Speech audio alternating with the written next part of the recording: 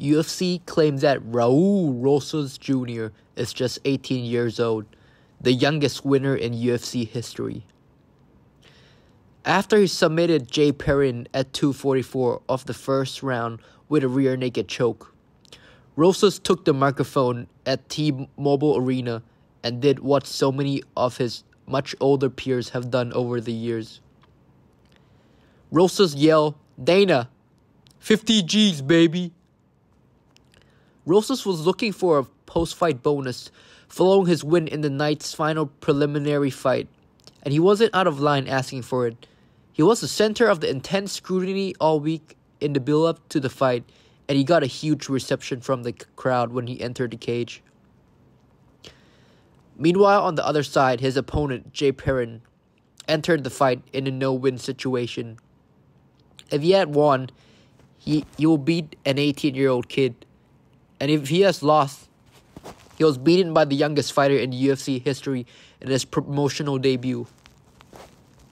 I was very curious about Raul Rosas Jr.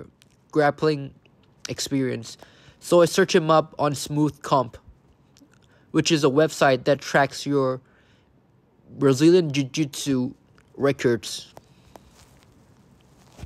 When I searched his account up, I was suspicious that his real age wasn't 18. In fact, it was 21 years old to date.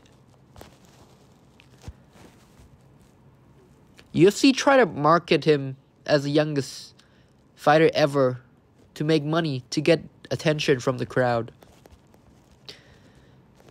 If you want to see the evidence, just search up Raul Rosas Smooth Comp BJJ. And you can see in 2019, he competed in the 17 years old no-gi division, which he won both matches.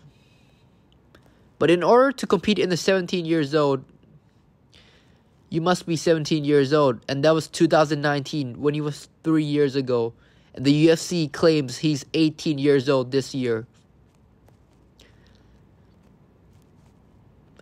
At the same year, he also competed in the adult division, which is normal.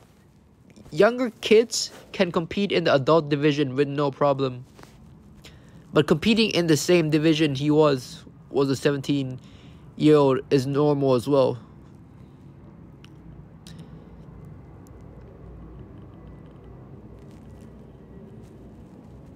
So that's it. That's my take on Raul Rosas Jr. controversial age.